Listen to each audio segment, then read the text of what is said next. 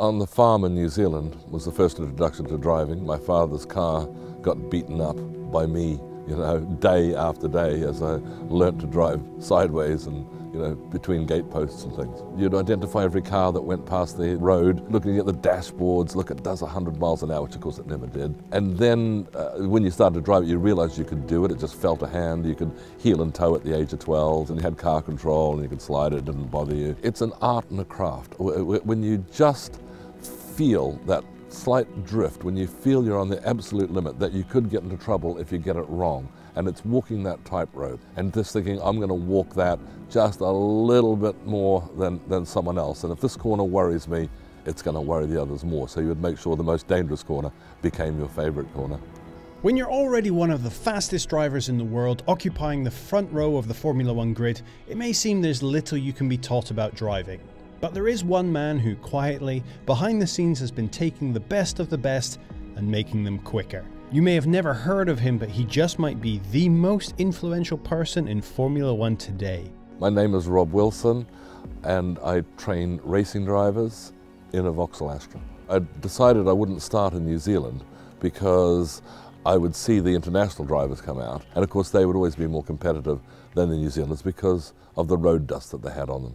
I just caught an aeroplane as soon as I'd saved up enough money to fly to England. You start off in Formula Ford in those days, Ford 2000, Formula 3, I did that for a number of years, Indy Lights in the USA. I've done Le Mans a few times, Daytona 24 hours, 15 times, Sebring, I raced in America. So the sports cars, I did NASCAR, did about 20 races in that as well, so we're on the ovals, pounding around there. So pretty much covered it. This place is called Bruntingthorpe, and it's an ex-World War II airfield. It's now a proving ground. And here I've managed to build in a circuit that pretty much covers everything. We can modify things, have hairpins, S's, fast corners, slow corners, things that cause problems. I've tried to get most of it in there. Because if you're using a normal racetrack, which I have done many times and you can do, you don't necessarily get all the elements in there when it comes to becoming a racing driver. And for instance, you could spend a week testing at Mugello in Italy or racing there, and you'd never know that your car had a traction problem. It's one of those circuits that just doesn't show it up. So I try to get everything in here. It covers everyone from the odd celebs that are going to do Top Gear or something, to Formula One drivers. So 12 of the current grid.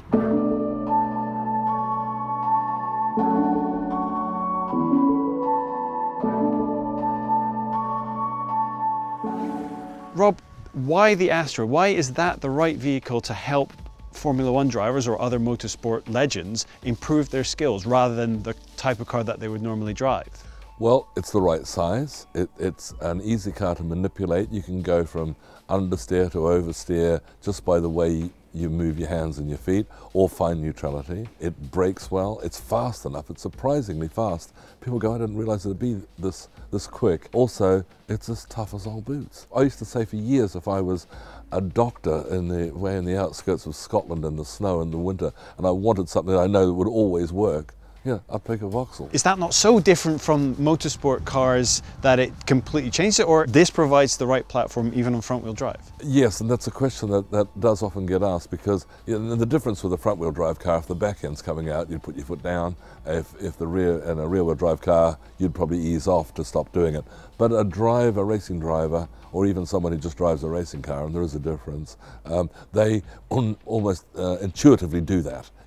So that part gets taken care of straight away. The rest of it is we're trying to find a neutrality. It's your relationship with the surface, where you become at one with the car becomes at one with the surface, and you become at one with the surface, and you can almost transcend the car.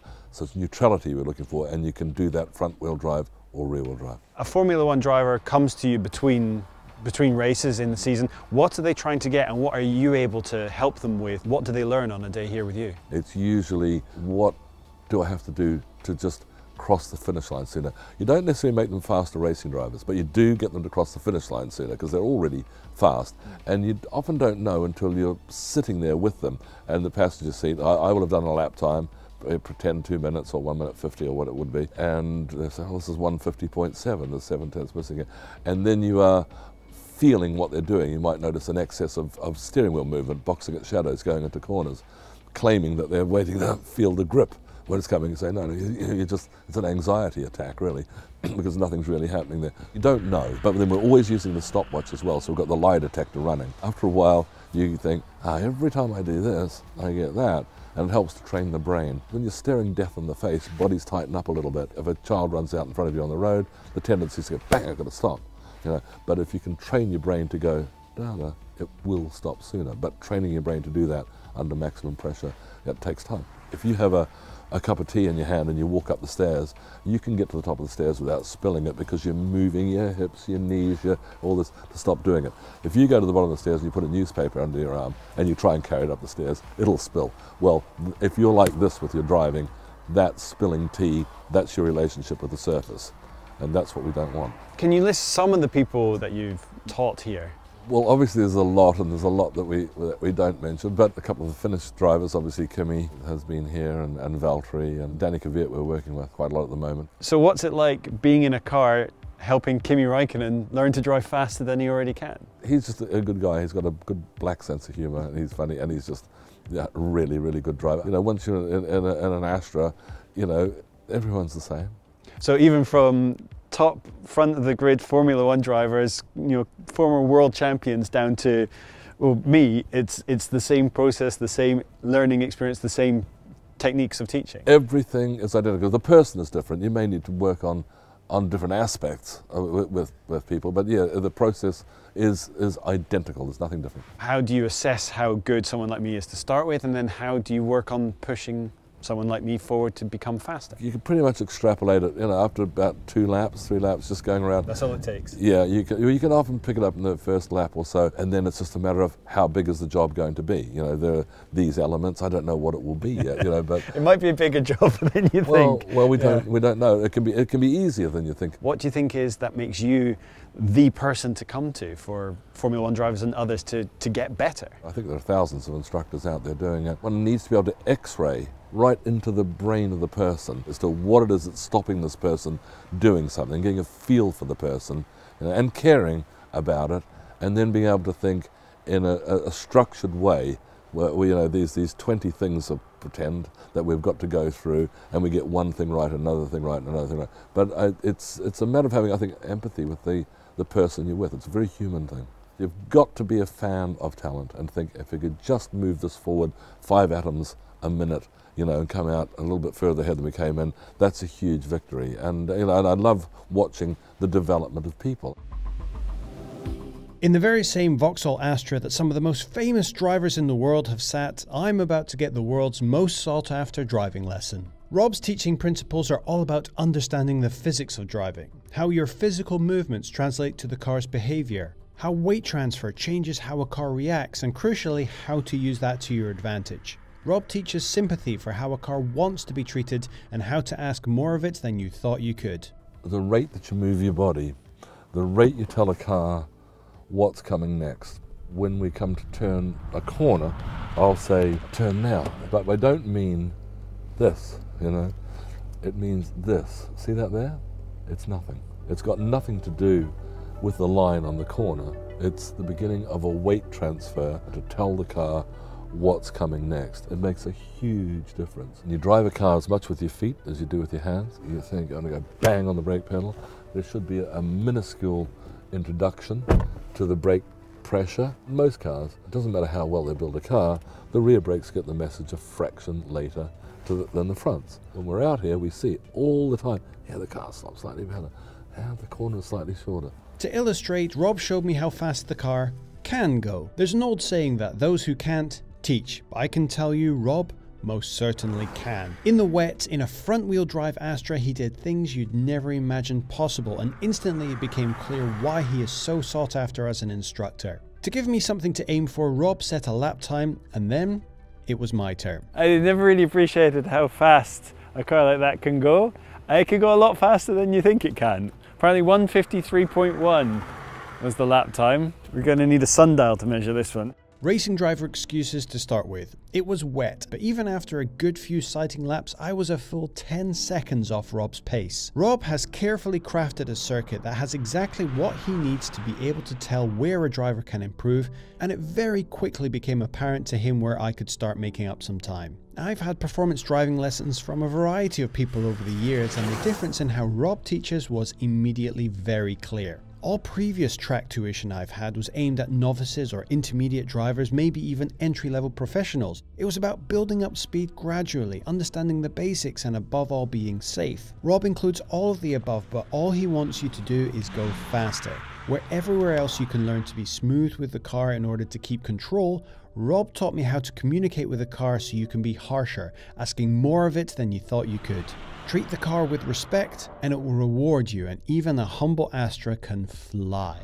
The seconds started falling off the lap times again and again, and after just an hour or two the difference was remarkable. And the time is 1:55.0 and no cones over an actual legitimate... 100% legal. 100% legal. The front row of the grid, because that's the second best time of the day. Yeah.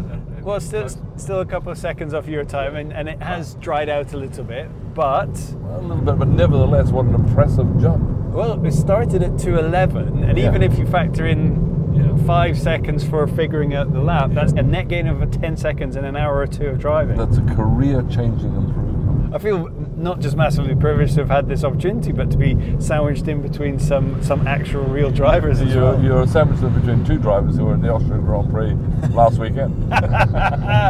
When you're concentrating on your inputs and the physicality of how you're physically moving your body and on what your inputs you're putting when, you don't have time to be scared or really think about how quickly you're going. Oh, I did this and I got that, I did this and I got that. It was functional. I was thinking about the job in hand and right. trimming away. And then there's the lap time, and the time just falls away. Yeah. So what does a Formula One driver who's like in the dry, who's really pushing it, and they got what kind of time are they putting down? Well, we in the bone dry in this car we'd eventually we'd probably be looking at the 148. Wow. You know, yeah, about 48.